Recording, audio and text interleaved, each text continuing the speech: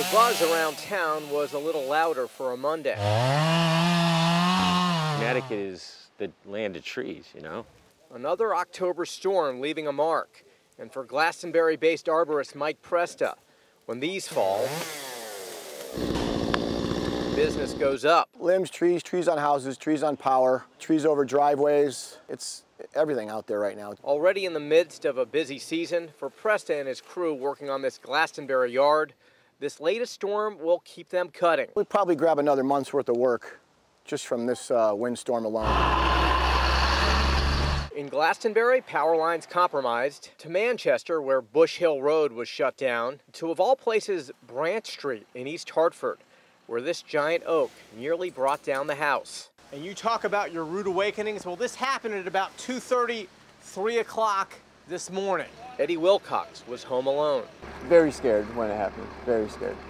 Big boom, sounded like the house was coming down. There you go. The view from above shows the destruction.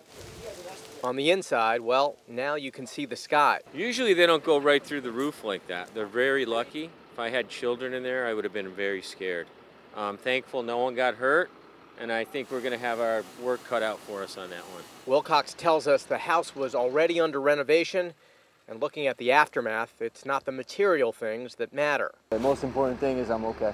And with scenes like this all over the state, the advice? Leave it to the pros. Little things in your yard you can do, but everything up there becomes dangerous.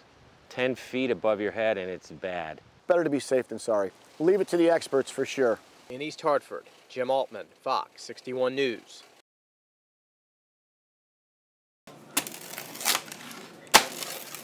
A slice of heaven in Cheshire. We've been here for 31 years. Myself and my grandfather started it back in 1986. Pete DeBishop owns Pop's Pizza, a popular joint on West Main Street. DeBishop serves up traditional pizza, specialty pies, and the old-fashioned Sicilian style. Safe to say, he has marinara sauce running through his veins. Anybody who makes the sauce knows how to do it this way. Anybody who makes the dough knows how to do it this way. We have consistent pizza makers. Everybody does it the same way. And you can taste it in the dough. It's made fresh daily, and that keeps people like Erica Pincus coming back.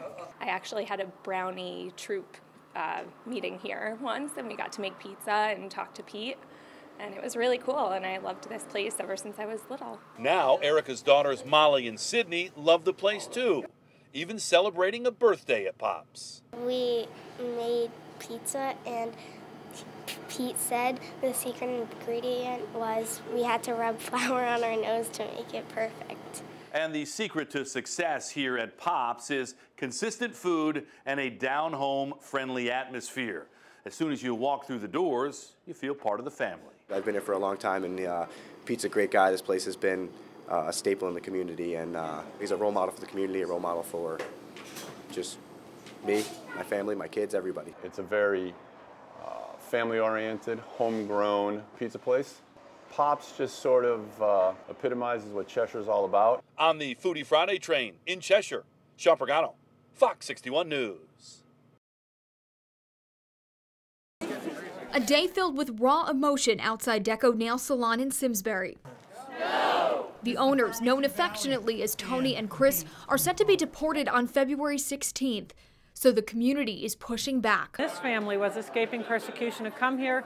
They've come here, they've set up a business, and they're important community members, and our community members are saying, we're with you. The couple has been living and working in the U.S. for 20 years. A representative for the family says they've been granted work permits, paid taxes, own a home and business, and are raising 2 children ages 5 and 15. They don't deserve this. We need to be keeping families together. The couple has reportedly complied with all ICE requirements, but at their last check-in was fitted with GPS trackers and told to buy one-way tickets out of the country. This is really an awful move by ICE. There's a young family. There are children in the schools in Farmington. They own a business in Simsbury. Dozens came out to support the family and send a message to ICE. It makes good sense to go after illegals that are not law-abiding. They're breaking criminal laws, committing felonies, and hurting people. But in this situation, law-abiding people paying taxes and helping our citizens just doesn't make sense. If you want to get rid of immigrants who you claim to be dangerous, go find violent criminals. We should be bringing people together, not pulling them apart.